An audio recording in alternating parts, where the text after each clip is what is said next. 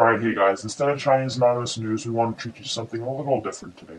This time, it's something called Farmnomis news. Now, trust me, when we were thinking of this, we didn't know what was on our minds, seriously. But, stay with us, and please don't click that big red X up at the top of your screen, and sit back, relax, and enjoy.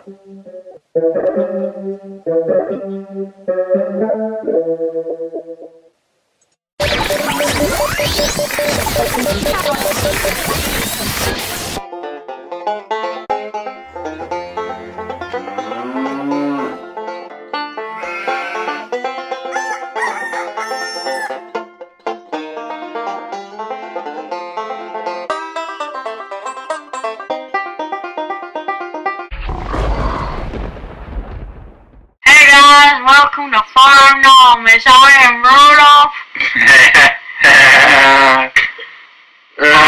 Rudolph, and I am John from Farmnomis.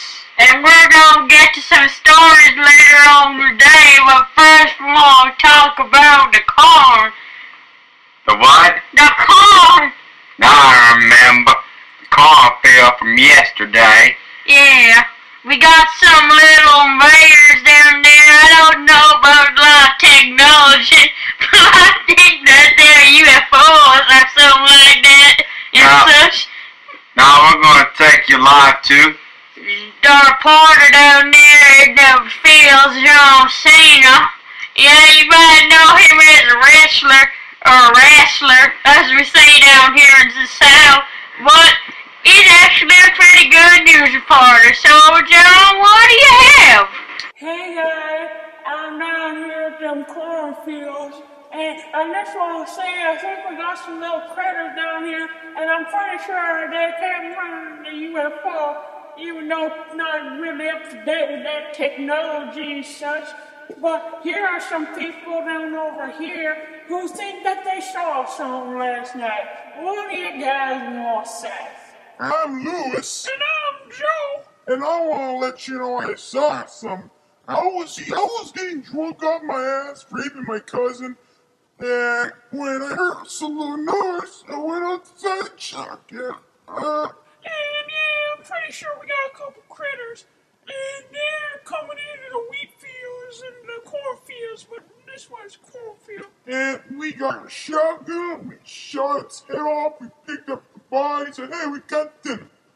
And then we had ourselves a good dinner that night. But unfortunately, Dog Barry died from eating the goddamn food. So we blew this shit off too, and we're gonna eat it tonight. Alright then, that's all we're gonna say.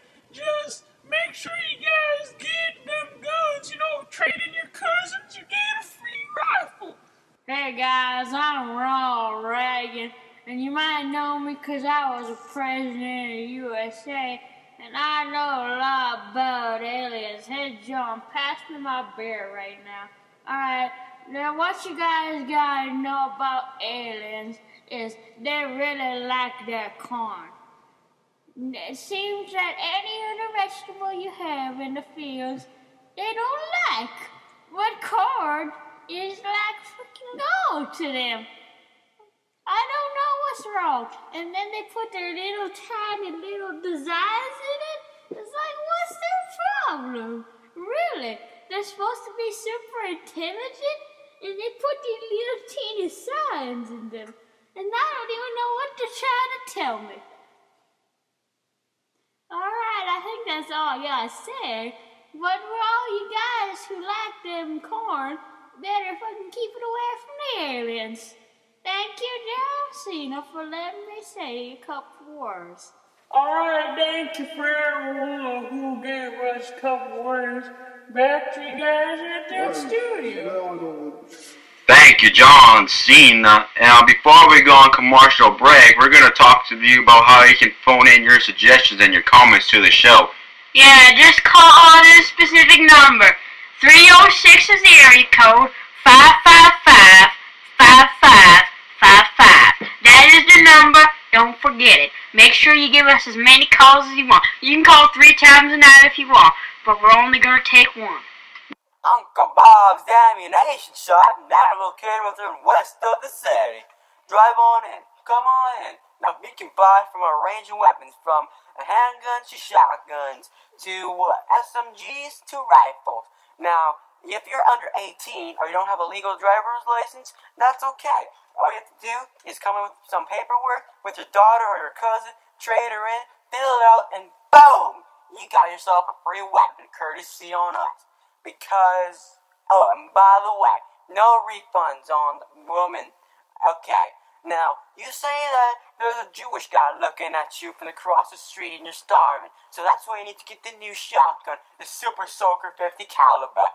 All you have to do is pump it up and air it out and then shoot. His brains will explode and BAM! You earn yourself some dinner. Call now and then you can learn how to receive 2 handguns for the price of 3. That's right. Just pay 3 easy shipments of $19.99, which is only $19.99. What a great offer. Come on in. Uncle Bob's Ammunition. We're waiting for you. Hey guys, it's Billy Bass here, and I'm here with the new Indiana Jones movie. It's called The King of the Cornfield, and of course it always stars the same person to star in.